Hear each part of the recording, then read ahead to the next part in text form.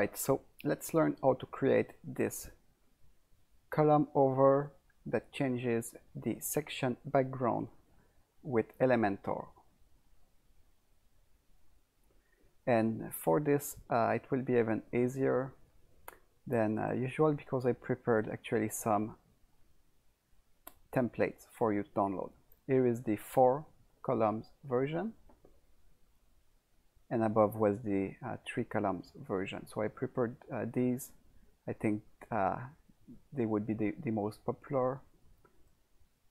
And if you understand the CSS, you will be able to modify it to add or remove some columns.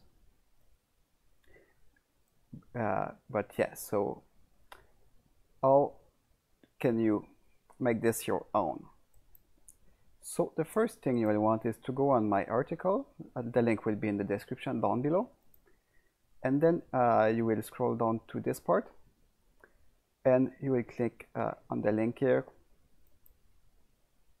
And that will bring you to the demo. A bit of a different demo than what I have. And also you will be able to download the template files for each of them right here. And then when you have the template files, if you don't already know, you can simply add a template by going in. There is a few ways to add a template. Let me try to get,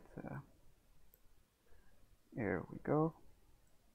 So one of them is to go at the bottom of the page you're working on, clicking on this icon, and then you have here the little icon where you can import a template, and then you can select a file from your computer. And you can also do it right from WordPress.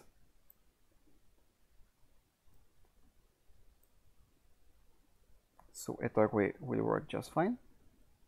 And then when you have your template ready and imported, so let me go back here. So then you will want to select the section. If you have Elementor Pro, all the CSS you need will already be in the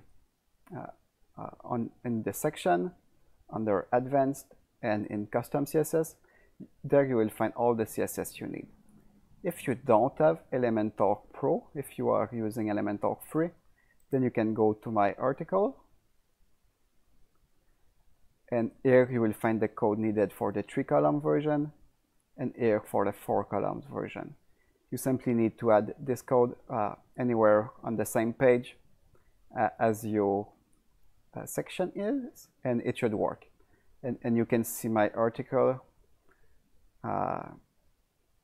here about how to add custom CSS with Elementor free.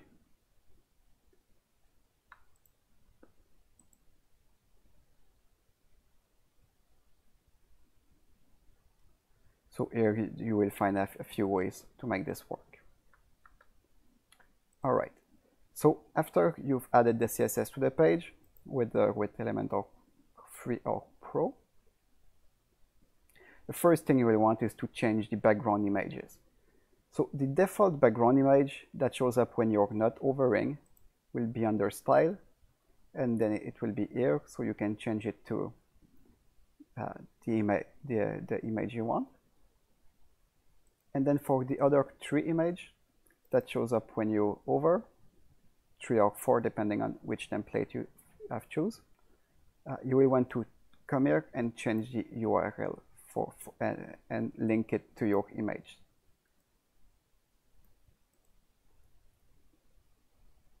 And then they will be able to show.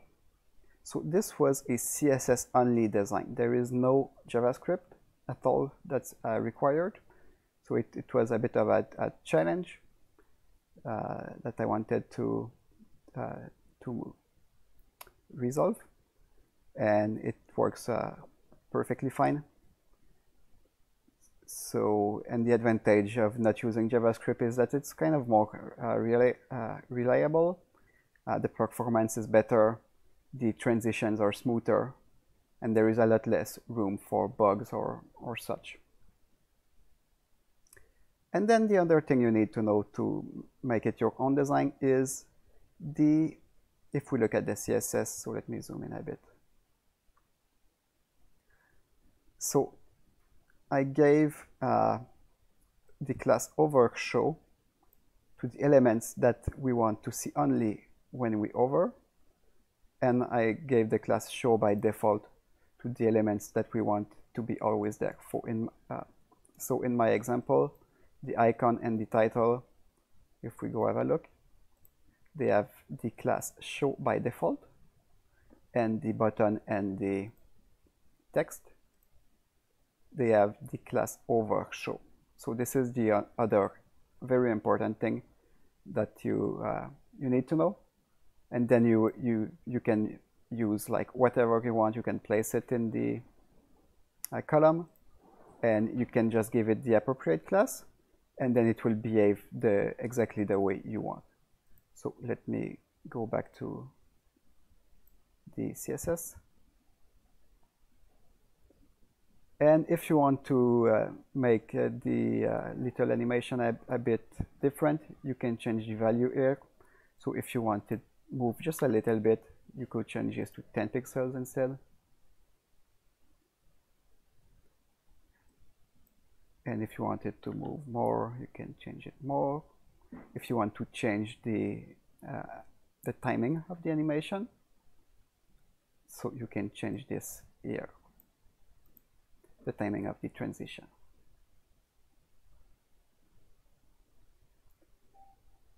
And you will also want to change it here. This is for the background image, their opacity and transform, which I think is not needed. I probably just copy pasted it from above, so let me remove this. So the opacity of the background image, and here it's how quick will be the transition. And then the results are as we saw. So this is for the 3 columns, and this is the 4 columns version. I already had a similar tutorial, but it was using JavaScript, and it was a bit less reliable. There were some bugs because you cannot animate the background image directly if you change it directly and replace it with another image. So now instead they are not directly animated. It's just that essentially all the background image overlap each other, but they have their opacity set to 0 until you hover the appropriate column. So that's how it works, and I hope you have enjoyed this tutorial, and let me know what else you would like me to cover. Thanks for watching, and please subscribe if you enjoyed. Thank you.